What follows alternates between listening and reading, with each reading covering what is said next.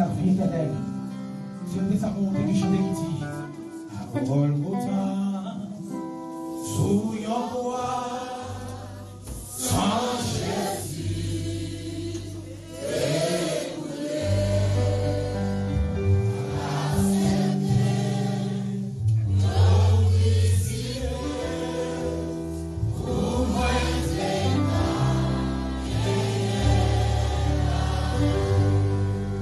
à Golgotha.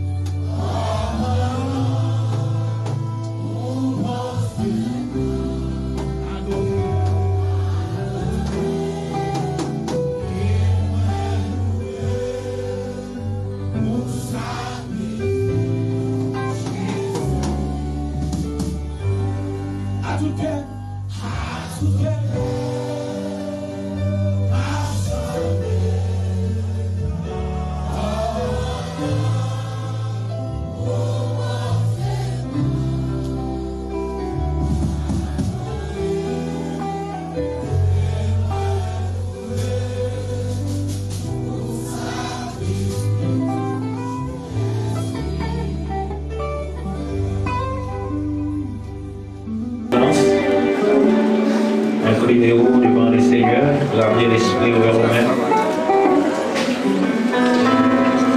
Les autres chanter, les pas venir pour condamner. Les prendre patience avec nous. Jour un jour, obligé ou lumière. Au l'an dernier, Sainte-Seine pour année. Et va dire bon Dieu merci. Les bonnes opportunités, ça, qui n'ont pas de chance, ça. Mais moi, ensemble avec vous, grâce à son sac découvert à la croix, nous avons une protection. Père de gloire, Papa, nous qui sommes celle-là. L'étoile brillante du matin, l'alpha et l'oméga. Nous infiniment reconnaissants, Seigneur, devant vous. Pour soyez, pour son faire, pour protection que vous avez, Seigneur. Nous approcher de vos matins pour nous remercier. Merci Seigneur parce qu'on est campé ensemble avec nous. Merci Seigneur parce qu'on va te livrer nous dans les ennemis. Merci Père parce qu'on est protégé nous Seigneur. Et qu'il y a plus de monde, Papa Chérim qui va avoir chance en plus sur les lacs levé matin. Vous te couché bien hier soir, mais pendant la nuit, vous frappez par une force qui peut faire passer. Mais nous-mêmes, malgré tout, malgré le combat ennemi, malgré l'attaque ennemi, on est campé bon côté, nous merci.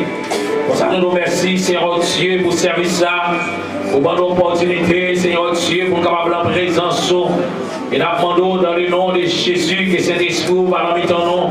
parce qu'on dit dans la parole, sans moi, Jésus, vous ne pouvez rien faire. Nous réalisons, Seigneur, nous ne pouvons pas faire rien sans nous-mêmes, nous demandons souple et que présence va marcher dans le nous, Seigneur.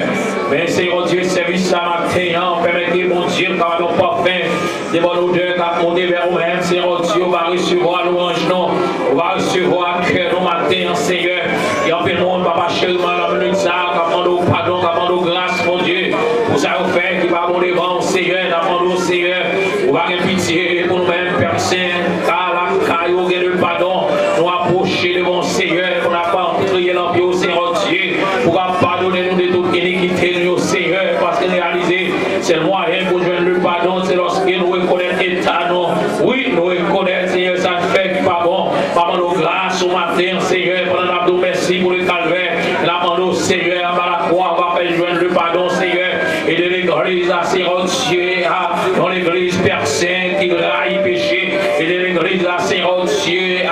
descendre devant papa, il y a des gens qui campent, Seigneur, mais cœur à connecter avec vous-même, il y a des gens qui chita, Seigneur Dieu, mais cœur en connexion, il y a des gens qui agenouillent, papa, mais l'esprit en connexion avec vous, il y a nos grâces matin, Seigneur, papa, au nom de Jésus, qui ont vendu le repentance, va souffrir sur nous-mêmes, Seigneur, oh, on dans service, ça, papa, chez le matin, permettez que mon Dieu, capable de inventer dans la vie, Seigneur, pour qu'on retirer toute faille, toute facteur, mon Dieu, il t'a en dans nous, papa, chez le blanc, même Jean pile magasin, Seigneur Dieu, dans moi, ça va faire inventer, papa, chez le blanc, permettez que matin, pour les raisons, qu'avons inventé, Seigneur Dieu, papa, nous souffler, on va passer par les ciels là, dans la vie, nous chaque qui là, papa, chez le blanc, même Jean de faire pour Isaïe, et Bernard, ou de restaurer la vie d'Isaïe, ou de descendre avec vos PC du feu, matin, papa, ça a besoin, Seigneur Dieu, pour capter ça avec vos PC du feu, pour laver l'âme, papa, pour laver l'homme, pour laver la jeunesse, pour laver chaque monde qui est là, Seigneur Dieu, même Jean-Ézéchiel,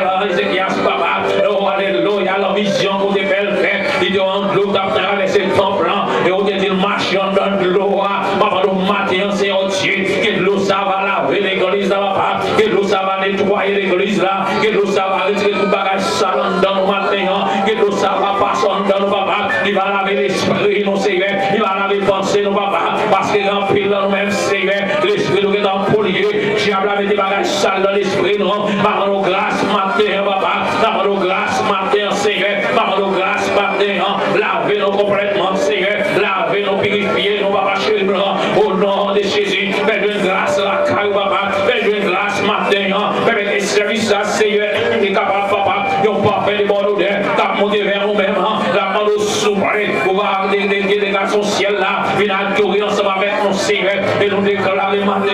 nous pas d'accord pour l'adorer avec un corps étranger, qu'elle soit esprit, pas glorifier au Seigneur, il a rentré dans nous, papa, nous va maîtriser vous-même, Seigneur Dieu, pour la service, ça papa, nous n'avons pas fait à monter vers nous-mêmes, Seigneur, dirigeant dans mon papa, on va saisir la ville, papa, musicien dans mon Seigneur, on va saisir, papa, l'homme d'accueil dans mes rois, on va saisir au Seigneur, nous sommes capables de Seigneur Dieu, on va convertir nos Seigneur en des vrais adorateurs, parce qu'on dit des vrais adorateurs, l'adoration l'esprit en vérité, nous demandons souple, papa, pas laisser nous mélanger matin, pas laisser adoration ça mélanger matin, mais pour un travail spécial pour nous-mêmes, faire le gloire matin, papa, faire le gloire matin, même en gloire d'envahir le temple, papa, même lorsque Moïse est sur la présence, gloire découvrir, que gloire couvrir nos matins, que gloire couvrir l'église matin, et tout ça va faire matin, il va faire pour gloire et pour nom, Seigneur Dieu, sanctifier nos papas, nettoyer nos Seigneur Dieu, même Jean, sa mission de ça, pour garder son mauvais voie, pour qu'on sur la voie de l'éternité, il demande pour nettoyer le cœur, il demande pour nettoyer l'esprit, on y a chanté, il dit, je vais un cœur nouveau, matin, papa, et le cœur, papa, qui a mon cœur de pierre, papa, on transformation, papa, on transformation, on cœur de chair, et soit déjà avec Ézéchiel là, pour Israël là, on va changer, cœur de pierre là, en cœur de chair, matin, papa, faire l'église où il y a sensibilité, faire l'église où vivre dans la communion, faire l'église où vivre, Seigneur Dieu, dans la sanctification, où on fait son papa, et je dis grâce, où on donne, papa, et je dis grâce, où on donne, même j'en parle de gloria, ça, mais ça, et maintenant, il a dit ça, nous devons lutter, et de la combattre, Seigneur, et de la lutter jusqu'au sang, et de la lutter, papa, et de la lutter, Seigneur, quand à on voit gloire matin, béni service là pour même, Seigneur, des hommes puissants sur l'homme dans mon Seigneur, et la main de souple, on va sécuriser ça là pour même, on va sécuriser la vie chaque monde qui l'a